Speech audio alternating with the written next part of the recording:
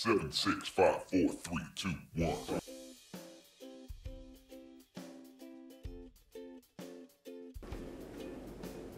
Okay. Alright. So, first things first, I've got my notes down here, so please excuse me if I keep on looking down. But we're going to talk about genetically inherited conditions in Australian Shepherds. There are a couple of things that are very prominent in Aussies that you want to ask a breeder about to make sure that your animal is not going to have these later on in life. Okay, so the first thing that we're going to cover is hip and joint issues in an Australian Shepherd. Hip dysplasia is a big thing in Aussies. You can avoid hip dysplasia quite easily if you make sure that the mom and the dad don't have hip dysplasia. It's actually important to even make sure that the grandparents didn't have hip dysplasia. A reputable breeder will probably have records from the parents' parents, so your puppy's grandparents, to prove that there is no hip dysplasia running in that genetic line.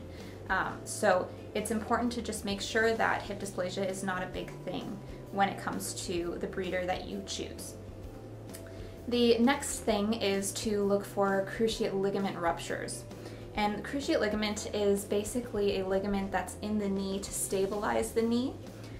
And you just want to make sure that there's not a big history of cruciate ligament ruptures in the line that your breeder is using. It's fine to have one cruciate ligament here and there rupture. It's not going to be necessarily strictly genetic, but if you see that there's a kind of pattern happening where there's a lot of cruciate ligament ruptures that have happened in that breeder's line, then your puppy is probably going to be prone to cruciate ligament ruptures as well. So that's another thing to just keep in mind. The biggest issue with Australian Shepherd's eyes is collie eye anomaly, and that is a completely inherited genetic condition. It can have a range of effects, so basically you can just have like the vascular tissue behind the eye being degenerated, or you can have full-on detachment of the retina. So this condition can range from very limited vision impairment to complete blindness. So you want to make sure that this does not run in the line that your breeder is using. If a offspring has collie eye anomaly, that means that both parents carried that mutated gene. So whatever line that breeder is using is not supposed to technically be bred. So that's something to talk about with your breeder. Make sure that they don't have any of that happening in the lines that they're using. Okay, so the next thing is epilepsy. Now, epilepsy is not necessarily something that is always genetically inherited, but it is a big issue in Australian Shepherds.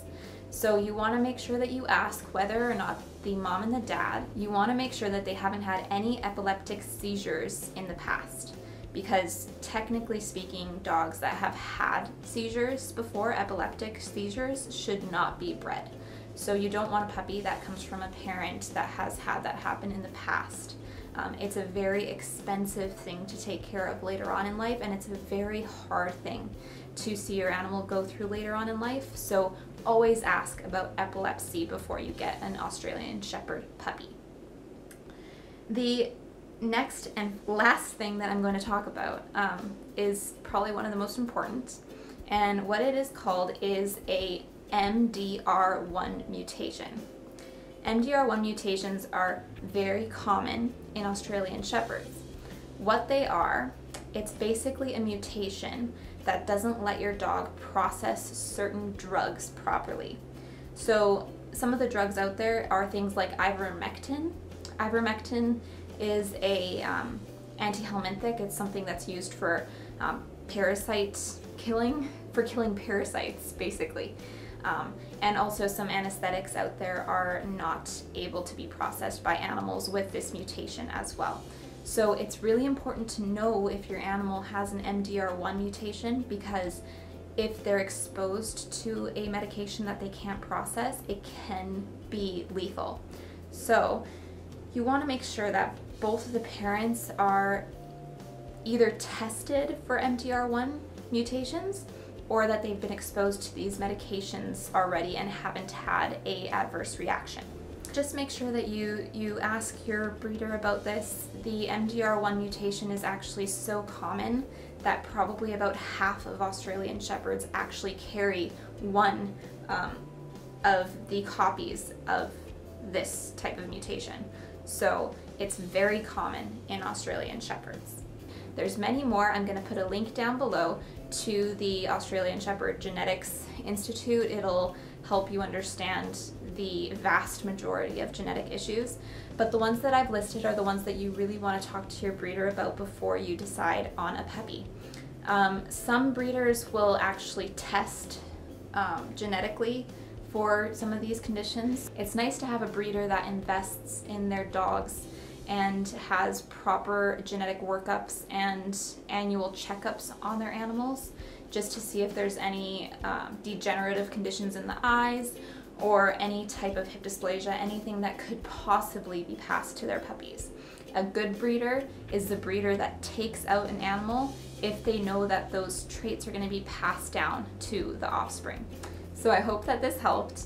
I hope that this gives you some things to talk with your breeder about. Any breeder is going to be thrilled that you've taken the time to properly educate yourself on these conditions, and they're gonna feel like you're a good home if you've actually taken the time to research a little bit about the breed. So thank you so much for watching, you guys. I have put up 2 previous videos on things to consider when you want to get an Australian Shepherd puppy. You can always check those. They're going to be linked down below as well. And yeah, thanks for watching. See you guys later. Bye.